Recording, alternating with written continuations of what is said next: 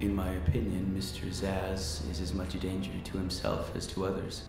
When most people think about the many villains of the Dark Knight trilogy, they usually think of the career-defining performance of Heath Ledger as the Joker, Liam Neeson as the teacher-turned-threat Ra's al Ghul, Tom Hardy as the intellectual brute Bane. Maybe some even think of the last movie's terrible Talia, or the first film's head of the crime family Carmine Falcone. But most will probably forget Batman Begins' Victor Zsasz.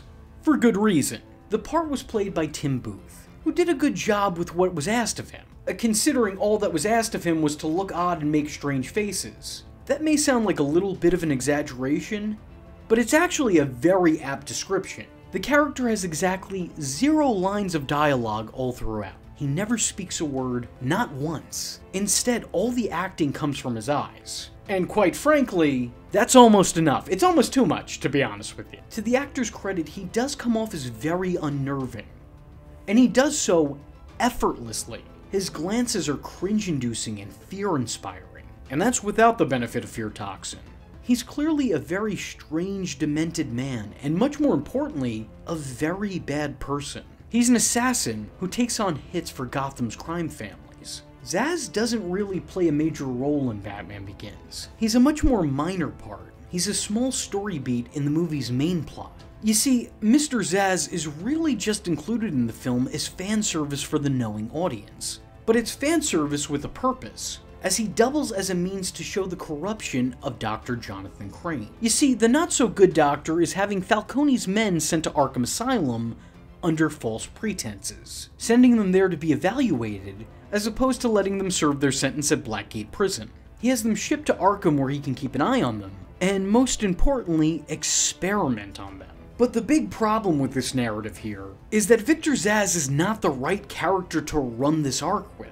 If the goal was to show Crane as being a liar, diagnosing the stable as legally insane, Zsasz is a really bad choice to do that with, as Victor Zsasz is absolutely legally insane. He's demented, that's the whole basis of his character. If you don't believe me, look at almost every other appearance he's ever made in media. I don't know what inspired Christopher Nolan to use this specific character for this specific story, but it was a mistake. It's not that the story itself is bad, it's that this character is the wrong person to do this story with. This story would have worked much better with characters like Sal Maroni or Black Mask, criminals who are corrupt but not crazed. Strangely enough, despite not speaking a word in the movie, actor Tim Booth would surprisingly reprise the role for the Batman Begins video game, a game in which he was actually given dialogue. Yeah, I like to watch. Come a little closer. I'm warning you, Zsasz. Just a little closer. I want to smell you. I'll leave you your tongue, so you can beg.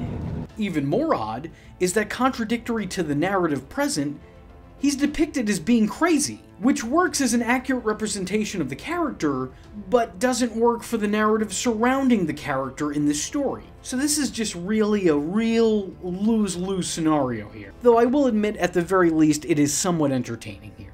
And honestly, it just makes me wonder what could have been. For whatever reason, for as small as this part was, it's had some major impact on the character's on-screen career since. In the comics, Victor Zsasz is depicted as being a psychotic serial killer, and nothing more, nothing less. However, here, he's made an assassin for hire, working for the criminal underground of Gotham City, which he would do again in his next on-screen appearance in Gotham, more on that later, and yet again in his follow-up appearance in the movie Birds of Prey. Speaking about his time in Gotham, if you like this video and would like to see a video on the Victor Zsasz from that show, let me know in the comment section below by leaving a comment saying, "How about Victor Zsasz?" Now, before I go, I don't usually do this. I've had a Patreon for a while now, but I've really struggled with what to do with it. Luckily, the time is upon us where I can actually offer you guys exclusive and extended content that I can't make here on the channel. With new restrictions on what kind of content can be monetized or hell, even shown here on the platform, now's as good a time as ever to be placing my completely unaltered,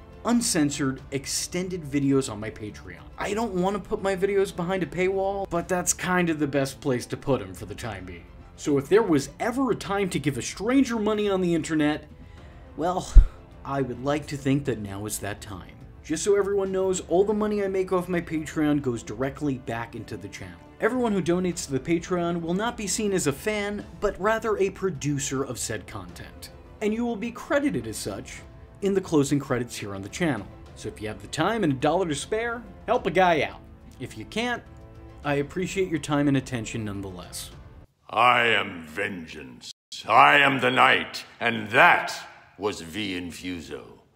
Just remember, if you're not tuning in, then you're missing out. So, if you like the words that came out of his mouth hole, and you too would like to become a V-generate, don't forget to like and subscribe. Thanks for watching, nerds! And if you're not joining the fun, you're in for one bad day.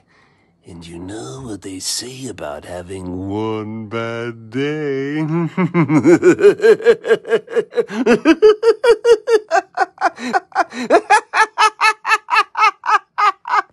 Catch him next time. Same bat time. Same bat channel.